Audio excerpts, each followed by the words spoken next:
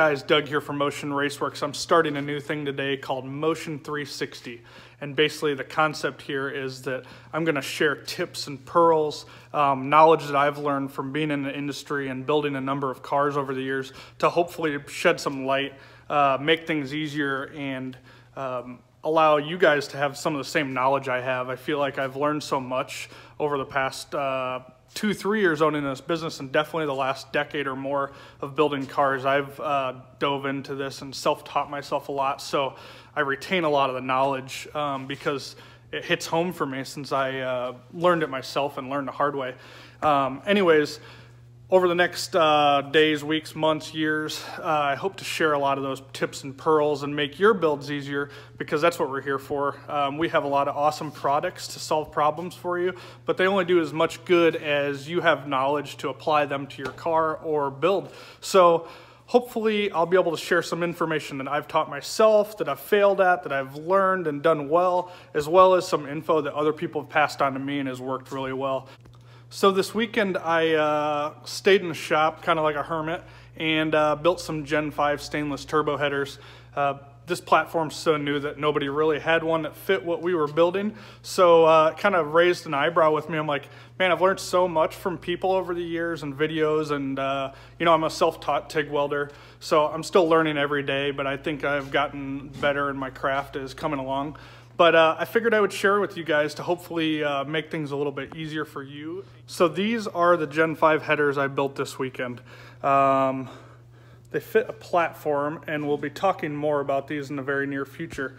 But stainless is really temperamental, but it's a lot of fun to build once you get the tools and techniques down. First and foremost for me, the biggest game changer is when I learned about using the proper filler rod. About this, I was using 16th TIG filler rod, and basically what that requires you to do is put so much heat in the headers that you actually put a ton of heat in it and take the color out of the welds, because you're having to weld at like 70-80 amps to get that melted in there and actually get good penetration. But since we have good fit up on these, we'll actually use this 32 stainless TIG wire.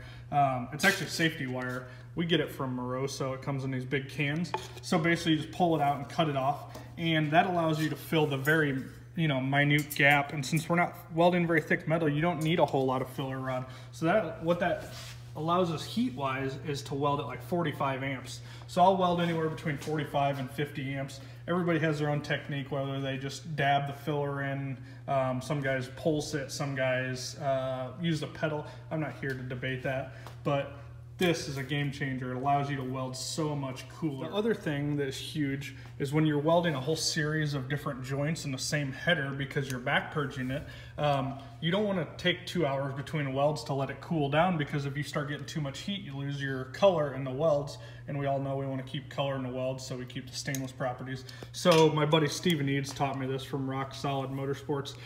Just take an air hose and blow off the weld between. You don't want to put water on it because you can actually temper the material, but if you spray air on it, it'll actually cool a weld off real quick, and then you start with a fresh tube for each next series in the weld. Game changer. So when it comes to welding the actual flange, this is where a lot of people get in trouble, because you put so much heat in it, you warp the shit out of the flange. We used to weld the entire backside of the flange, and now you can see we actually just tack, just for a little bit of added strength. We're tacking them in the car, so we just weld them out with small strip welds. But we actually weld the backside of the header. This one hasn't been ground flush. Basically what that does is it creates a nice smooth transition for the air, so you don't have a bunch of trapped air pockets and corners and gaps.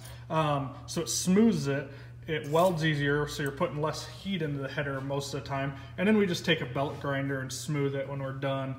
People have different ways of smoothing that out, but generally you don't get a whole lot of warpage across the flange. And you kill 2 birds with 1 stone with transitioning that weld and accomplishing sealing your header up. And it's a lot easier than back purging, because you're actually welding into the stainless flange, so you don't really need to back purge the whole tube while you're doing this process. We use a 14 monster cup. We'll use different variations like 12, 18.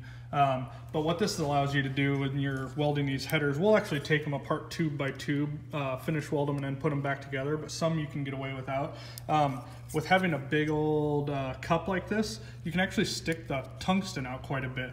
And when this comes in handy is when you're doing your collectors.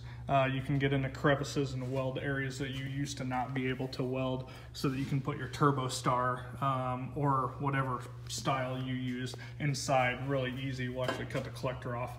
But when we put the collector on, we can actually get back down in there to seal everything up properly. And finally, the last tip I wanted to give today was denatured alcohol. Some people use acetone.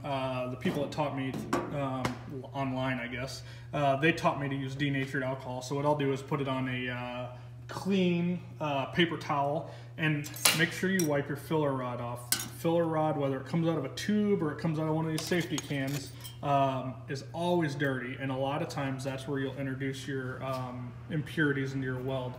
Also, make sure you wipe down your material. I'll blow it off and then I'll wipe it down with denatured alcohol, because when you cut the material, you might introduce foreign types of metal, which will not be good, as well as oil, cutting fluid, all kinds of different crap. So cleanliness is godliness, and chances are, if you've been TIG welding for a while, you know.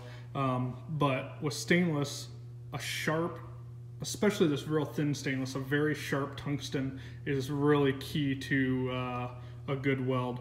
If you have a blunt one, it's going to spread the heat around so much, and it's really tough to make these precise little joint welds. Because at the end of the day, I'm the type that I want my under hood to look as good as the outside of my car. So when I open the hood on my car, I want people to look at my headers and be like, wow, he actually cares. He did a really good job. The craftsmanship's really good. I'm kind of humbled by a lot of the people in the industry, how good they are at fabrication and welding headers, but I always try to do the set I'm doing now better than the set before. So hopefully that helps you. Thanks for tuning into the first Motion 360. More to come.